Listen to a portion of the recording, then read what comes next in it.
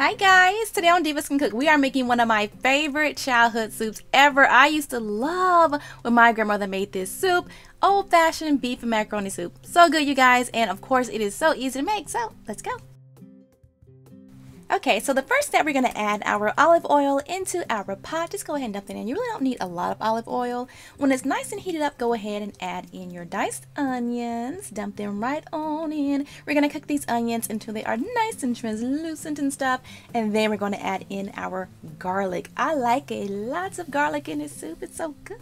Lots of garlic. And you can throw in some celery, whatever. But, you know, I like to keep it really, really simple because that's how I had it growing up. You know, it was poor man's soup. It's what we called it growing up. Poor man's soup. Okay, I'm going to add in my ground beef here. You can use ground turkey if that's your thing. Normally I do use ground turkey, but you know, I wanted to keep it as classic as possible. Okay, now I'm going to add in some salt. Go easy on this salt because we're also going to add in some broth and stuff, and that's already salty. So yeah, you can actually skip adding that salt to your ground beef if you want to. Add some pepper in there as well. We're going to cook this until it is done, and then we're going to drain off that extra fat because we don't need it in our soup, okay? Okay, now I'm going to add in my beef broth. Oh my gosh, beef. Why am I saying beef? It's like beef broth. Oh gosh. Okay, so that's my beef broth. And then we're going to add in some diced tomatoes. I'm using the garlic basil kind. They're so good.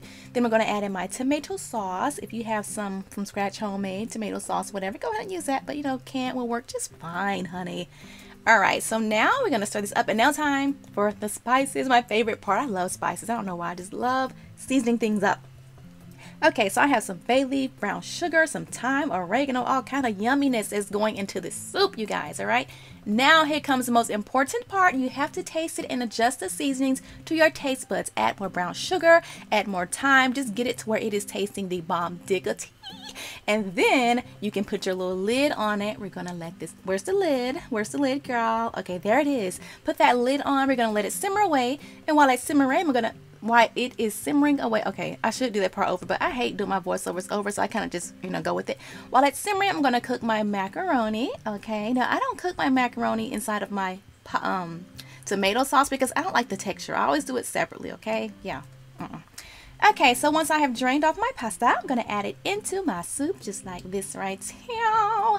And then guess what, you guys? We are like done. This soup is so easy to make, perfect for those snowy, rainy days, and it feeds a crowd like a boss, all right? It is so good and comforting and cozy, and it really is hearty. You wouldn't think like, okay, what is just tomatoes, beef, and like, what? How's that going to be filling? But it is so filling. My kids love it, and I hope that you will love it too if you make it, you know.